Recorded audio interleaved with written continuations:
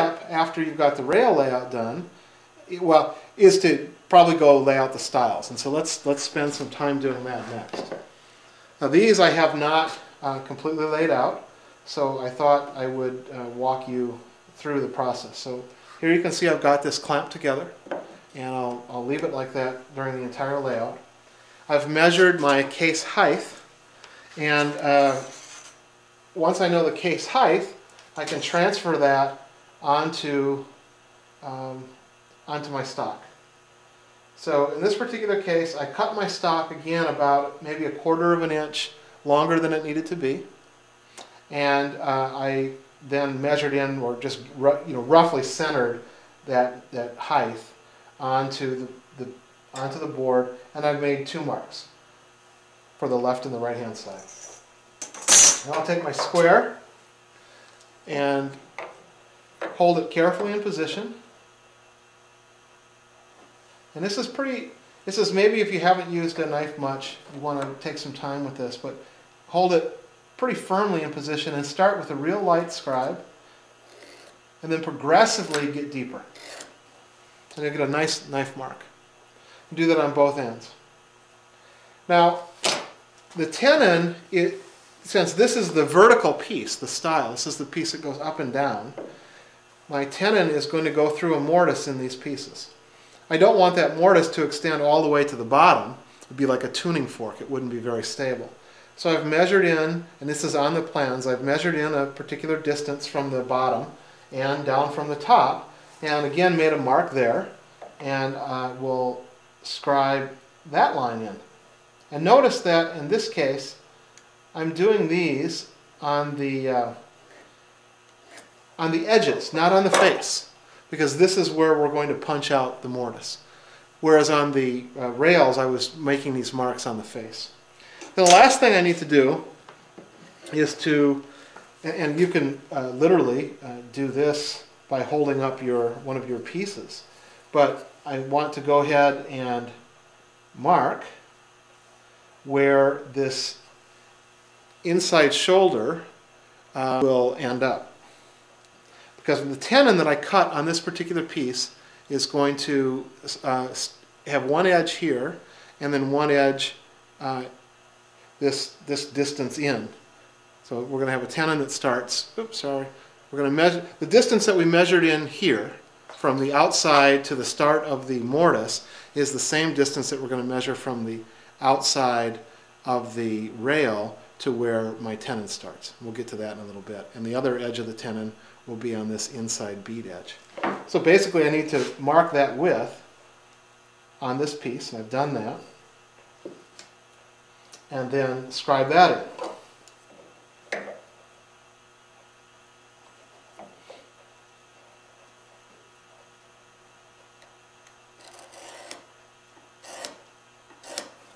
Okay, we'll just double check it. And that should line up. So right at this point now, the outside edge and this new scribe line that we've put in place should be this width. And ultimately we'll start the tenon right here, which is that inset line. We'll do the same thing on the other end. So with that, we have the layout marks on one edge. I'll actually rotate, I'll transfer these marks around to the other side and have the same distance for the mortise on both surfaces. The next thing I need to do is find the front face, and I almost always label the front face.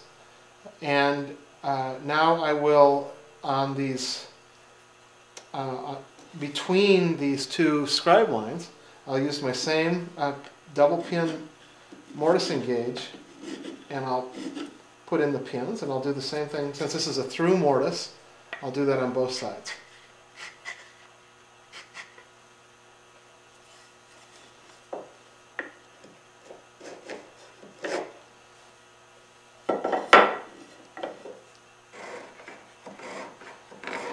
Now, if you've labeled the top or the inside edge, you can also, while you're at it, just continue this mortise layout.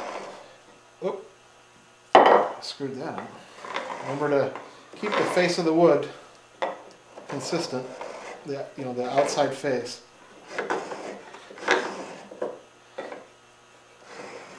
So you can do this, and now you know right where the rabbet for the panel needs to be. We'll do that on both of these. I won't demonstrate that later, but so that's pretty much it then for layout. Now what you want to do is, just so there's no mistake, is go ahead and put some marks here to know where your mortise is going to be. So it's pretty easy. At this point now we've got our mortise layout. I'm going to take out that little section all the way through the piece from left to right. This will be a hole that I can look through when I'm done.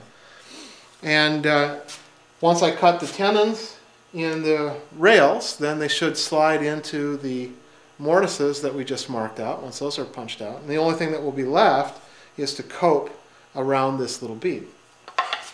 So to form these rabbets and beads, there's a number of ways to do it. I'll give you a real quick demo on the rabbet. You can use a rabbeting plane. I have this one set up and literally just plow your rabbet. The nice thing about this is that it doesn't make a lot of noise or dust. You can adjust it pass by pass. And it's fairly quick. It's got a depth stop on it. And there we go. So now I've plowed a rabbet. Now the bead, and they make planes, wooden planes that will do both, but the bead itself is similarly formed by a beading plane.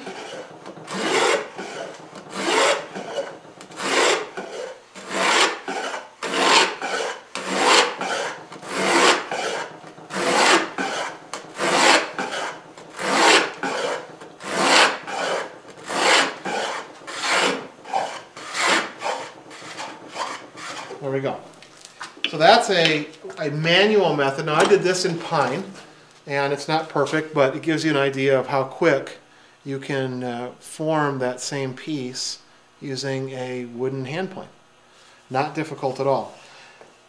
And again, if you've chosen your grain orientation of the curly maple correctly, even this process is feasible to do. But I will be honest with you.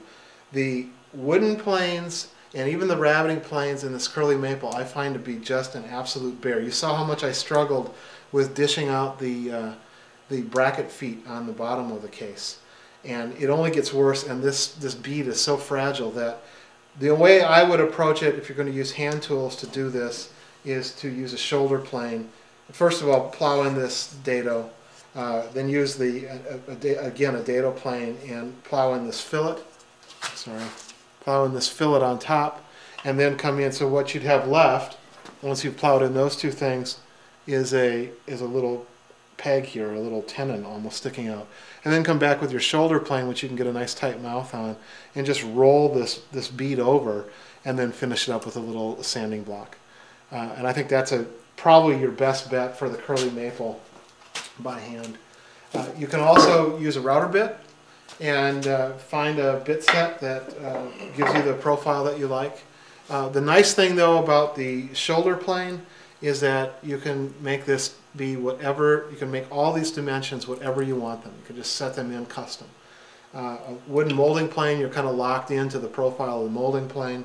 Same with the router bit set. So I would highly encourage you to learn how to roll this bead with the shoulder plane. The next step was just to go ahead and mill out the bead and the dado like we discussed. And if you've done a good job selecting your grain orientation and you've used a marking gauge to scribe lines everywhere, tear out should be at a minimum. Every one of these pieces turned out fine. I've seen curly cherry and curly maple where if you run the wrong direction with any method, you'll get enormous chunks out, and it's really a nightmare. So just use good technique, take your time with grain orientation, and milling these should be no problem.